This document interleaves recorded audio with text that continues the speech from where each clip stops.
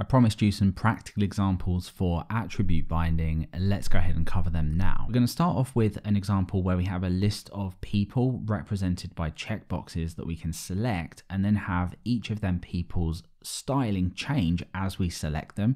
And then after that, we'll go on to look at improving the progress bar we looked at in the last episode. So let's go ahead and just start to build out a component inside of here. We're not quite sure what's going to go in Xdata at the moment, but we want to build out a list of people. So let's go ahead and create out a div inside of here, and let's have an input inside of here with a type of checkbox. And why don't we just kind of get rid of the name and ID for now. These are going to be for each of the people. So I'm going to create a span in here with each of these people's names. And that's pretty much what we're going to have, a list of people inside of here. Let's go over and just check this out, and there we go. That's kind of what we want it to look like. But when we select each of these, we want the styling of each of the selections to change. It's going to be a very simple example, but for now, it's going to give you a good idea as to how to pull these into your actual applications. Now, we've not covered iteration yet, but let's go ahead and look at a sneak peek at how we might iterate through a list of data that we have inside of Xdata. So let's go ahead and create out a people array, and inside of here, we're going to have an object with an ID and a name. So that's exactly what we looked at here. We want to output the name of each of these people. So I'm going to go ahead and pull this down. Let's change this to Billy, and let's do one more in here as well. And let's change that to Mabel. And there we go. So we want to iterate through on each of these divs, each of these people, and output a checkbox for each person.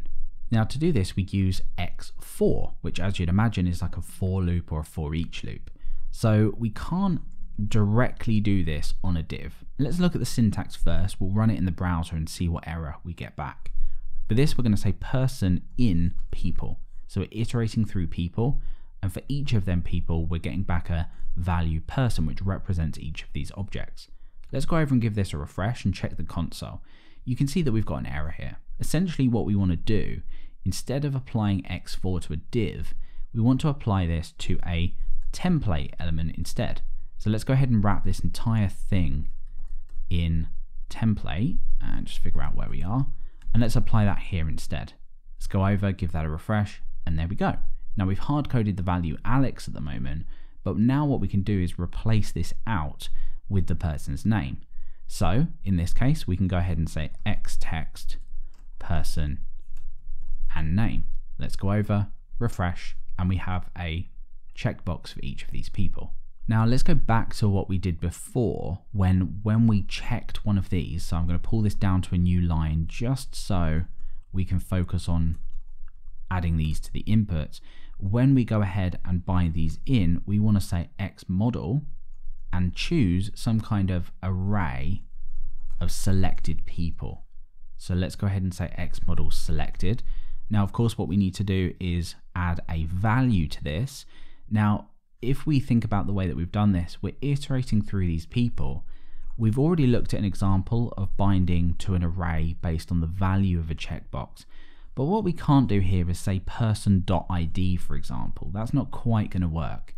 Now, if I go ahead and just click on these, you can see, first of all, the functionality here doesn't quite work. But second of all, if we were to go ahead and use a span here to output the list of selected values that we have, we're going to see something really odd. We see person.id, so it's the literal value that we've used inside of here. So binding is really important here, because what we can now do is say xbind value and bind it to the actual ID from this person object. So notice the difference now when we check this. You can see that we actually get the value of each of these people. So although we've already kind of covered this, this is a much more dynamic example where we have a predefined list of people. Perhaps this has come from an API, and then we actually iterate through each of these rather than manually building this up. Now, what we also want to do with each of these inputs is make these unique. At the moment, these are non-unique. So for example, the ID in here would be pretty important. So we could go ahead and xbind in the ID, and we could set this to person underscore and then the person's name, person.id. Make sure we cover this in backticks, and there we go. Now if we give this a refresh and just come over here, notice that for each of these inputs, we've got the ID now set to person underscore 1, the second one person underscore 2, and so on and so forth. So we're just using bind here liberally to build up what we need. So finally, let's make sure that when we do select these people, we highlight these maybe in bold or give them a color to show that these have been selected. So I'm going to go ahead and get rid of this X text for selected here, and let's focus on that now. Now I'm going to go ahead and bring back some really rough styling at the top of the page, and let's just set font weight to bold here and actually spell weight correctly. And let's go down and bind this in now if this has been, or if this particular person has been selected. So again, we know that we can use xbind class here, and we can bind the bold class in if a particular expression comes back as true. That's made them all bold, of course, because I've just hard-coded true in. Now, how are we going to determine this? Because if we look up here, we have a list of people, but we also have just a selected array. So we can't really just output a really simple expression.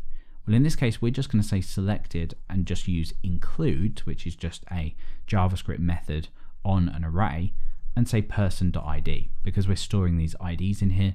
That's going to work nicely. Or will it? Let's go over and have a look. So I'm going to go ahead and check these, and notice that the functionality that we've just introduced isn't quite working.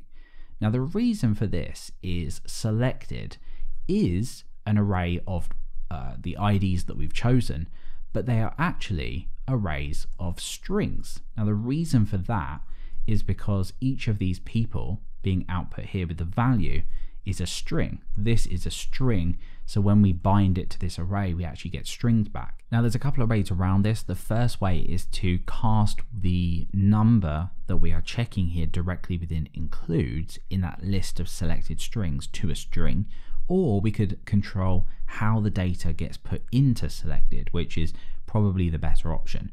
The first option is to say toString at the end of ID. And if we check this out now, you can see that that now works because we're comparing a string with a string. But this method is a little bit messy. We are trying to kind of fiddle what we're comparing here.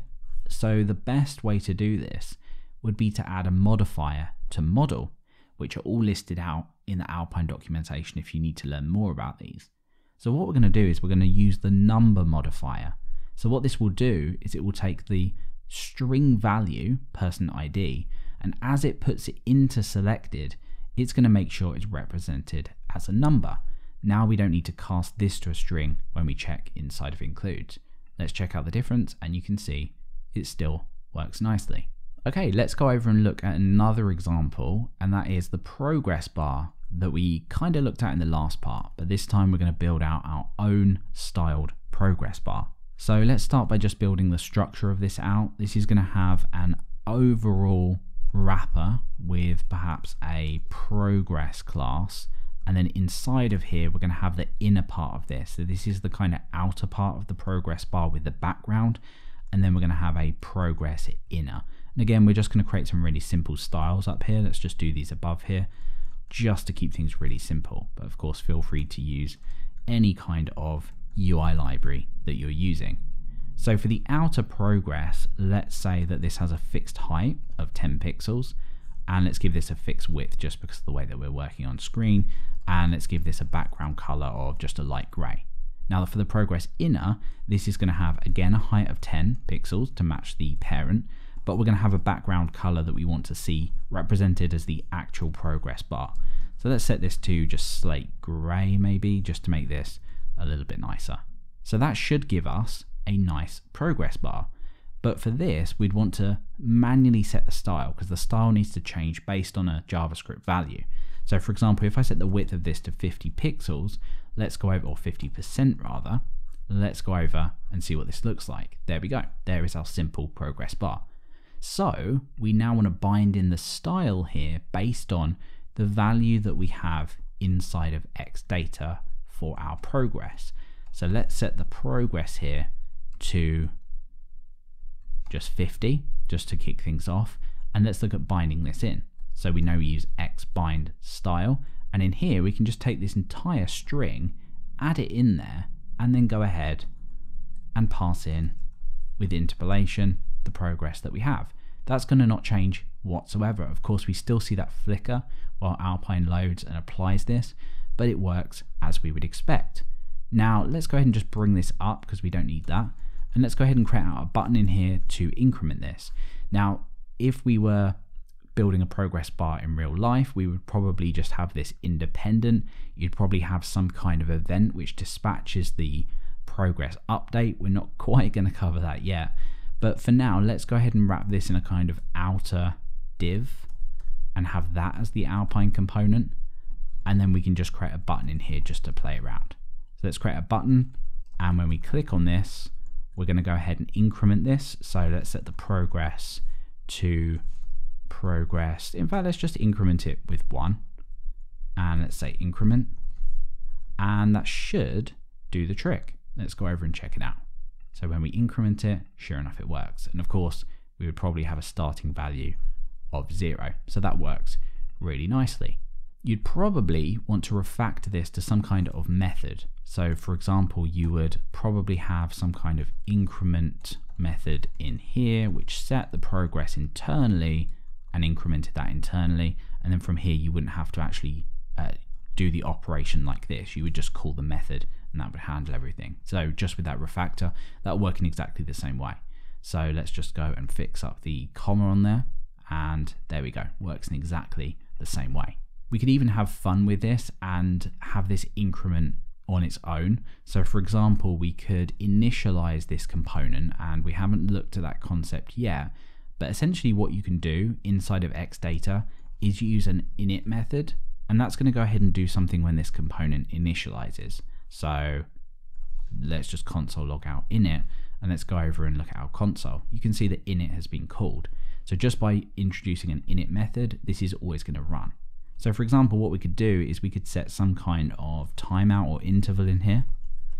And for that interval, let's say that runs every 500 milliseconds, we could call the increment method from within that interval. And of course, what that's going to do is increment that every half a second. Let's speed that up a bit. So let's set this to 100. And there you go. You can see that that progress bar is going all the way along. Now, of course, this is progressing up to the point where it goes outside of the progress bar. So what you'd probably want to do is introduce some kind of max to this. Let's not look at that now because we're going to look at plenty more examples later. But just as a kind of hint, what you might want to do is stop this interval if it does get to 100. So for example, you could say let interval equal interval. And then inside of here, you could check the progress. So you could say if the progress is equal to or greater than or equal to 100, then you want to go ahead and clear that interval out to stop that incrementing anymore. If you wanted it to go past 100%, this wouldn't be the method that you want to use. But again, we're not going to get too far into this.